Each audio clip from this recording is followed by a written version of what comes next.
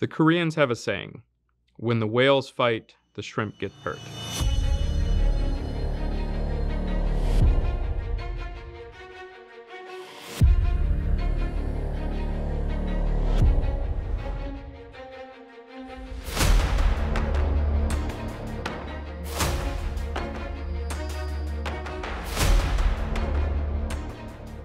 Why are there two Koreas? There really shouldn't be two Koreas. And this is a historical anomaly that we are living with right now, with there being two Korean states. If we look at Korea, it's on the far eastern end of the Eurasian landmass, jutting out in the seas separating China and Japan, with Mongolia and Russia to its north. Like a lot of the countries around there, it had gone through a period of warring states, but finally the Goryeo dynasty unified the Korean peninsula around 900 AD. Goryeo and the succeeding Joseon dynasty ruled Korea as an independent, unified polity for about 1,000 years until Japan colonized Korea in 1910. Korea's geographic position, but also political position, has put it at a crossroads in Asia and what we would now call being caught in the middle of great power competition, particularly between China and Japan. Korea would continue to be caught in the middle as World War II came to an end. In the closing days of the war, the United States had isolated Japan and its Korean colony and was concentrating on how to invade their home islands. But several factors, including the dropping of 2 atomic bombs and the Soviet Union's attack into Manchuria, forced Japan to surrender, negating the need for an Allied invasion. Now the U.S. faced a new problem: how to stop the Soviet forces that were moving into Korea. The Americans proposed, and the Soviets agreed, to divide the country along the 38th parallel, an arbitrarily chosen line which cut the country roughly in half and halted the Russian advance. In September of 1945, U.S. occupation forces landed in the southern portion of the peninsula and began the process of returning the Korean peninsula back to the Koreans. Since the Allies had agreed in 1943 that Korea should be free and independent in due course, and this country seemed to have little strategic value, the Koreans were finally going to be left alone. But the road to independence was not as straightforward as it initially appeared, and would eventually lead to war. Why did North Korea attack South Korea?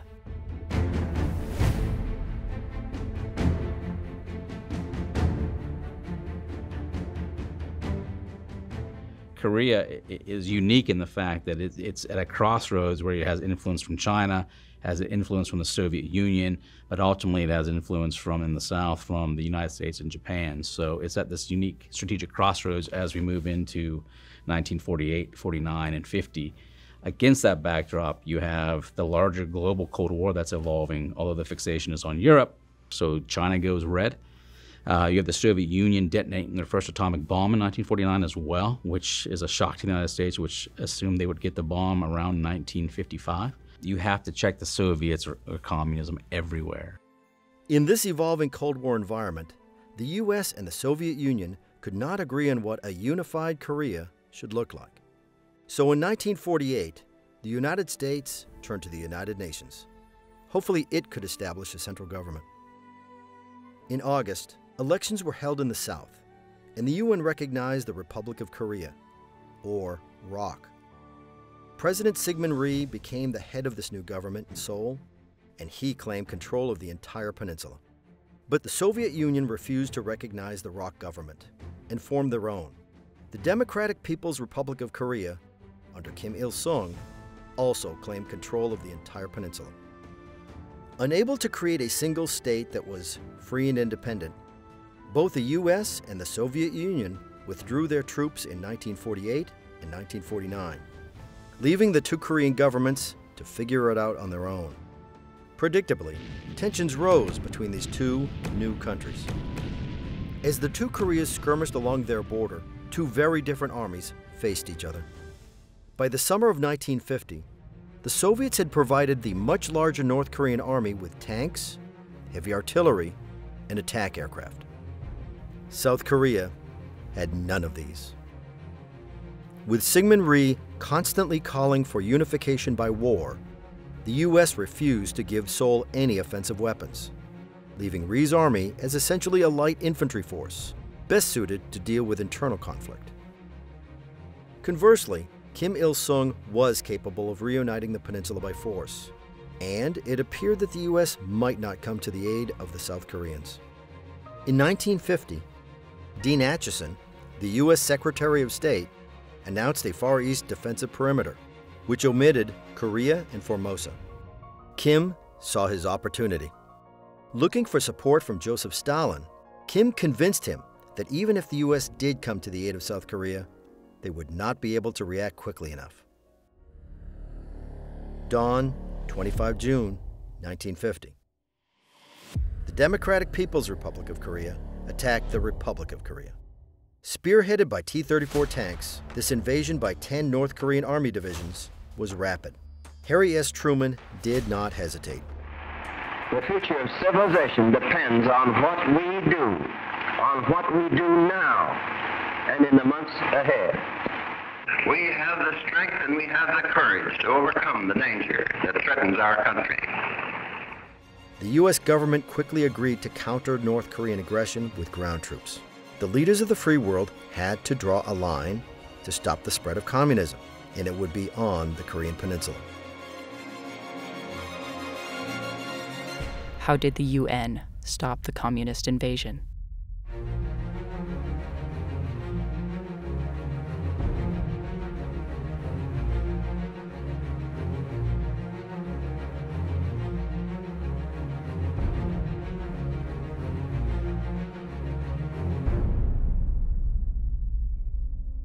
Considering the deteriorating situation in Korea, militarily and politically, this makes little sense if you look at it in a logical and sound way. However, as this policy of containment is becoming the national security strategy of the United States, we have to go as a means to check the expansion of communism.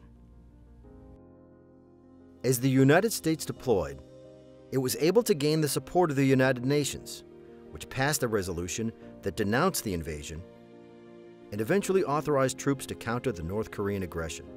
The forces that moved to stop the North Koreans did so under a UN flag. 17 countries provided naval, air, and ground forces, but it was the U.S. that provided the overwhelming majority for the UN effort and made most of the decisions that shaped the war. Certainly, the victors of World War II would make short work of this small nation. Unfortunately, U.S. military effectiveness had significantly declined since the end of World War II. America's atomic monopoly enabled the Truman administration to enjoy bipartisan support for reducing defense expenditures from a high of $82 billion in 1945 to just $13 billion for fiscal year 1950. Now, this drawdown was not well managed, and the end result was chaotic. From a high strength of 8 million soldiers and officers in 90 divisions in 1945, the U.S. Army could field just 10 regular Army divisions for all of its global commitments in 1950. Moreover, all of these formations were woefully under strength due to budget constraints, and despite the valiant efforts of leaders at every echelon, they were unevenly trained and incompletely equipped. The most immediate troops available for deployment into the peninsula were the 4 occupation divisions of the U.S. Far East Command. These troops were led by General of the Army, Douglas MacArthur. On 10 July, MacArthur was named the commander of all UN forces in Korea. But the U.S. forces in Japan were not ready to face the North Korean onslaught. The 8th Army had to improvise to stop the communists. First, the 7th Division had to be cannibalized, which gave the other 3 divisions enough combat power to deploy. Then, the 24th Infantry was piecemealed to buy time and give the rest of the Army a chance to establish a lodgment. The initial U.S. contact with the North Koreans was 50 miles south of Seoul. A small element of 540 soldiers, known as Task Force Smith, was quickly overwhelmed. When larger units of the 24th Infantry Division were sent north, they experienced a similar fate. This series of defeats was a blow to UN morale and cost the 24th 30% of its force. But it allowed the 8th Army, commanded by Lieutenant General Walton Walker, to build strength and establish a lodgment by 22 July. This became known as the Battle of the Pusan Perimeter. By the end of this battle, the 8th Army outnumbered and outgunned the North Koreans, who were at the end of a long and vulnerable supply line. These conditions allowed for General MacArthur's military brilliance to shine. Why did MacArthur attack at Inchon?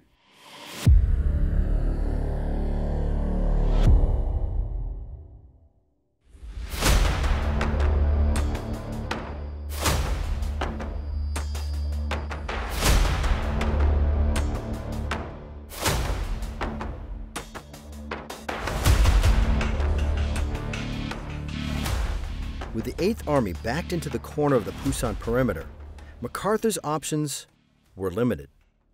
During World War II, General MacArthur had great success in the Pacific, executing amphibious operations that bypassed the enemy's strength and attacked into rear areas. MacArthur was adamant that his forces should again use this technique that had proven so successful in the islands of the Pacific. He chose the port of Inchon to conduct the amphibious operation. Landing at Inchon, however, would not be easy. Inchon posed several challenges to a successful amphibious landing. The single largest concern was the tides. Inchon experiences severe tidal variations, which exceed 25 feet and drastically limit the timing and location of any potential landing. Geographically, the harbor possessed a single, narrow entrance channel, dominated by a fortified island, Wolmi-do, which would need to be reduced before any assault could begin. There was no beach. The harbor was instead lined with a rock seawall with few exits. Moreover, the city itself boasted a population of more than 250,000. Once ashore, soldiers and Marines would find themselves fighting in a dense and irregular urban terrain that favored the defenders. And finally, just getting to Inchon from staging ports in Japan would prove problematic, since the typhoon season began in early September. Because of these challenges, most of the top Army and Navy leadership were opposed to this location. Many would attempt to dissuade their commander, but MacArthur would not budge from his conviction that this operation would work. MacArthur stated that the very arguments you have made as to the impracticabilities involved will tend to ensure for me the element of surprise.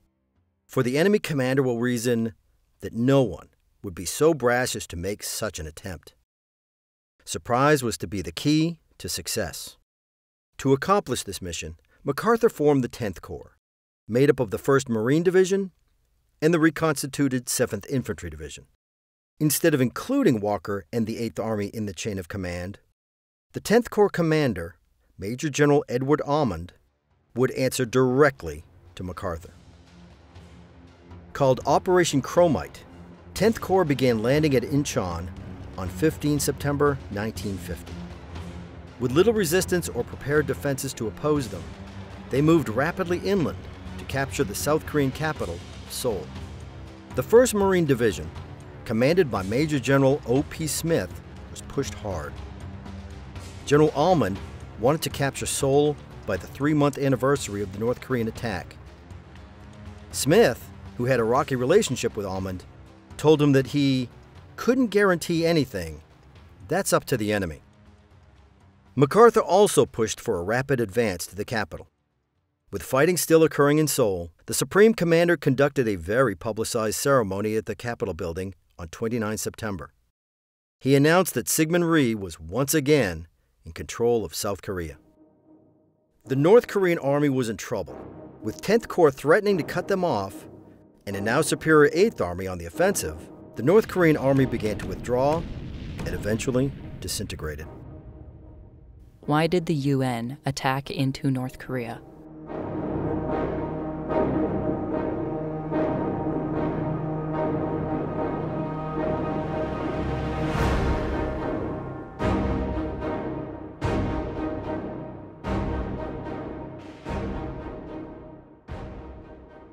The Inchon landing could be viewed as catastrophic success, as the landing enabled the UN forces to retake Seoul, to bring South Korea government back into power, and to cut off the North Korean lines. But it also presented a dilemma. While there is deliberation going on in Washington and among the UN coalition forces about what to do next, the UN forces had the initiative. So now a decision had to be made. Do the UN forces go with their initiative and go north, or do they stop at the 38th parallel? Recognizing that moving north could reunify under the Republic of Korea government, but it could also trigger another world war by drawing in other world powers such as China and the Soviet Union into the war. One person not concerned with this dilemma was the commander of the UN forces. For MacArthur, annihilation of the severely wounded North Korean army should be the new goal. There could be no substitute for victory. The U.S. Congress agreed. They pressured President Truman to shift from containment to unification, which, if successful, would satisfy the 1943 Allied agreement of a free and independent Korea. It was also evident that President Rhee had every intention of continuing north. The Soviets seemed to be backing away from the war, and MacArthur made assurances that the Chinese would not intervene. Harry Truman, Dean Acheson, and George Marshall agreed to expand the war. The U.S. Joint Chiefs of Staff gave MacArthur new orders. Your military objective is the destruction of the North Korean armed forces.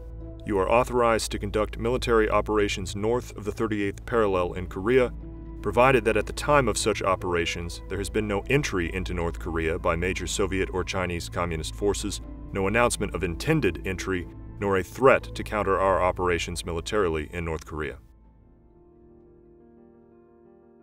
Fortunately for this U.S.-led operation, the UN announced a resolution that called for a unified, independent, and democratic Korea, justifying the action on the world stage.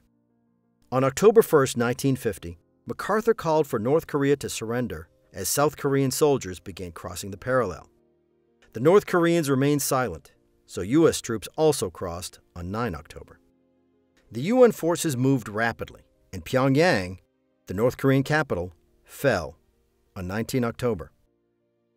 But MacArthur threw a wrench in the works. Instead of attaching the 10th Corps to the 8th Army, as General Walker wanted, MacArthur kept control of this corps and sent them around the peninsula to conduct yet another unpopular amphibious landing. This time, the target was Wonsan. The intention was to cut off retreating North Koreans. General Matthew Ridgway would later state, "No one was questioning the judgment of the man who just worked a military miracle."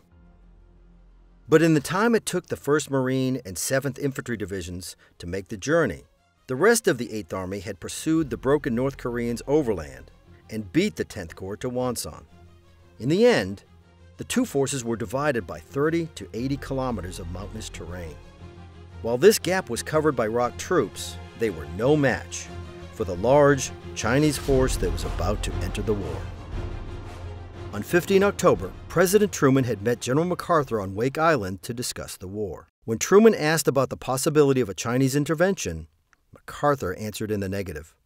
He was confident the Chinese would not become involved, and even if they did attempt to cross the Yalu River, UN air power would quickly stop them.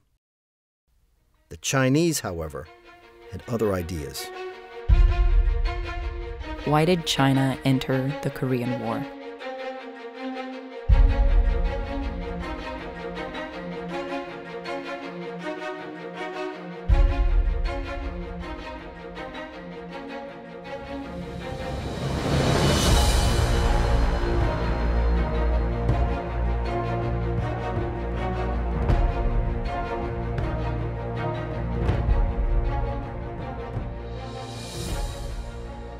In 1949, 1 year before the outbreak of the Korean War, the Chinese Communist Party, under the leadership of Mao Zedong, had emerged victorious from the Chinese Civil War and declared the foundation of the People's Republic of China.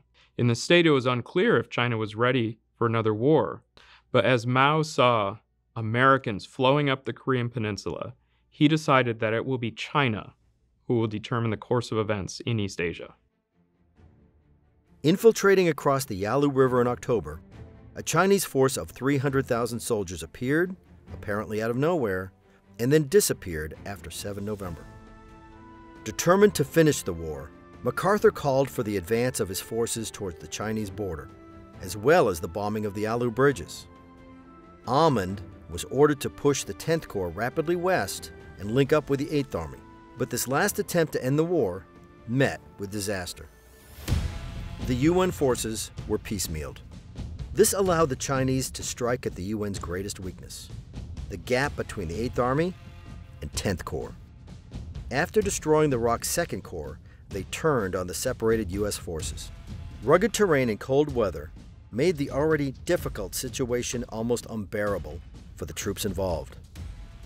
Trying to preserve combat power, the Americans became desperate in their attempts to withdraw from the Chinese onslaught.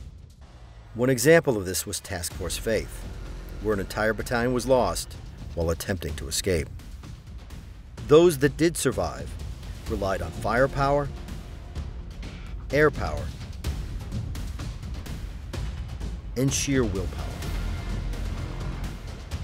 Eventually, 10th Corps was evacuated by sea, and General Walker was successful in withdrawing the 8th Army to the 38th parallel. But Walker lost his life in a tragic Jeep accident and was replaced by Lieutenant General Matthew Ridgway.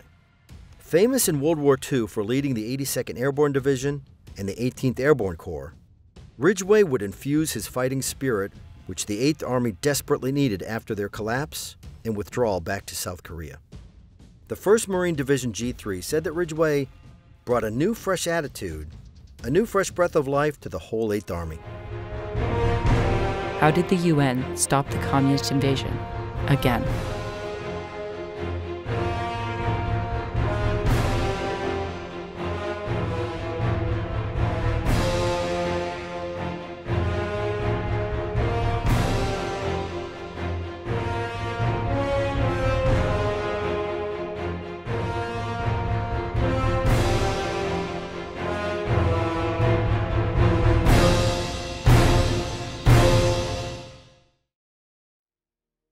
At this point in the war, Washington decided to abandon reunification.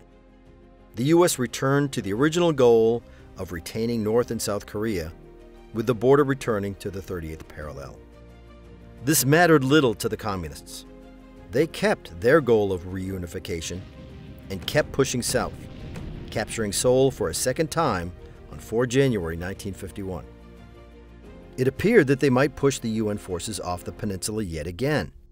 Unfortunately for their cause, while heavy in numbers, the communists were light on logistics and firepower and could not sustain this offensive. By the end of February, Ridgway began a series of counterattacks. With names like Killer and Ripper, they were designed to return the UN forces to the 38th parallel, and more importantly, heavily attrit the communists. General MacArthur, however, still felt annihilation should be the UN goal. Asia should be the main effort, the place to confront communism, not Europe, as the President and the Joint Chiefs believed. We're not going to ignore the danger of aggression elsewhere. There is actual warfare in the Far East, but Europe and the rest of the world are also in very great danger. The same menace, the menace of communist aggression, threatens Europe as well as Asia. MacArthur had blatantly contradicted the President on this and many other points, both verbally and in writing, throughout the war. After making one too many insubordinate statements, Truman finally relieved MacArthur on 11 April 1951 and replaced him with Ridgway. Lieutenant General James Van Fleet took the reins of the 8th Army and continued Ridgway's strategy of attrition. The goal was to make the war so painful and costly in human lives, the communists would eventually negotiate a peace. The war continued with only limited objectives for 2 more bloody years. While the war never technically ended, an armistice was signed on 27 July 1953. A demilitarized zone was established between the 2 Koreas, and an uneasy peace has been observed by both countries ever since.